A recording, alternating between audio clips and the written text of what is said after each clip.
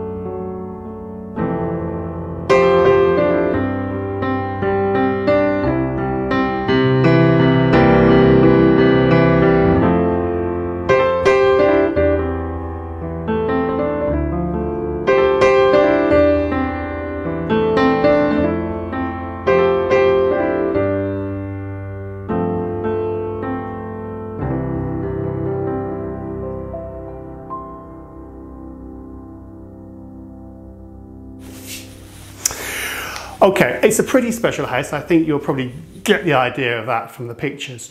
Now, the property belonged to quite an eminent doctor.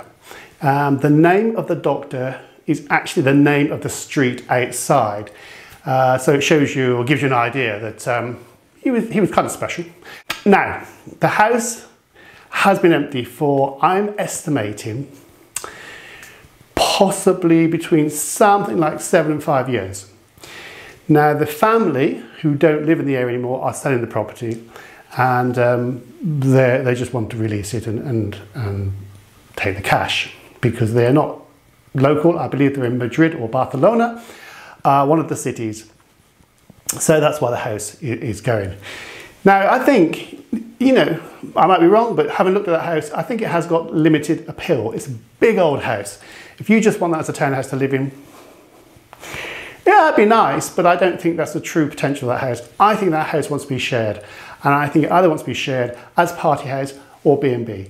It could be glorious, and if you make it in that hackneyed old word, boutique-y, For me, boutique just means really stylish, nicely done, comfortable. If you did it like that, I think you'd build a market, not straight away, but over a period of time. Okay, now all this depends on how much it is. Before I go in to tell you how much it is, let me just show you exactly where Cantoria is in the big wide map of Spain. And as you can see from the map, it's about 40 minutes from Vera, which would be probably your nearest seaside town. It's about 10 minutes from Albox, Arbeleias, La Alfaquilla. I say those names because a lot of people will know where they are. So it's very close to them. It's a beautiful town. And by the magic of Google Maps, I think if we just try and go in here, we should come straight into it, hopefully, and we can see where it is. Cantoria is here. Now the house that we're looking at is here. It's there. That one there. A great house.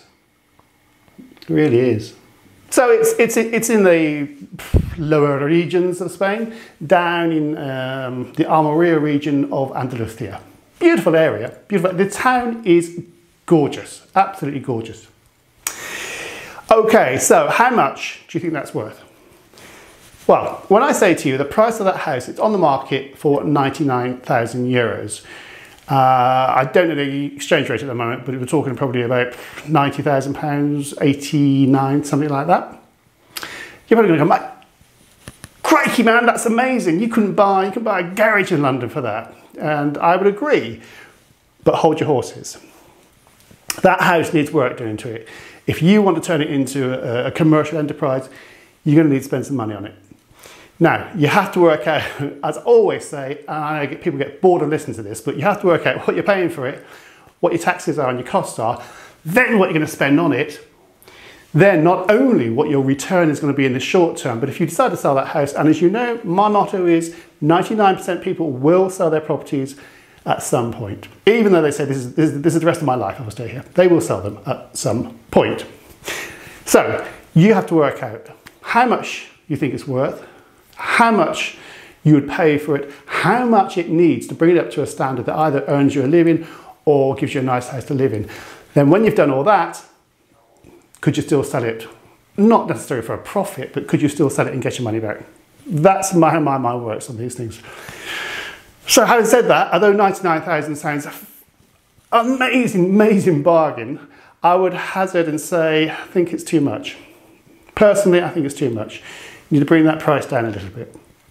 I'd like to see that house brought in, all singing, all dancing, after you put all your sweat, tears, blood, and hard cash into that house. I would want to see the whole thing done for about 100, 110,000. Then you've got a bit of margin when you come to sell it. My thoughts, and that's all they are. But I think it's a cracking house. I think it's got tremendous potential. And it's on the market for 99,000. As I say, I think we should be looking a little bit lower than that. Okay, that's it for this week. I hope you found that interesting. I know people have emailed me and sent me messages. If I haven't got back to you yet, I promise I will. Just doing filming and these links and things does take a little bit of my time. Well, quite a lot actually, but so just bear with me. I will come back and answer all the queries and questions that people put to me. And don't stop sending them. I'm really grateful. It's nice to have them. So, having said that, thank you so much. If you haven't already, please share, new one, not the singer, or subscribe here, or send us an email, or go onto the website and join the newsletter. And you'll get all the little things as we do them. That's it. Thank you so much. Have a fabulous weekend. And I look forward to seeing you again next week. Take care.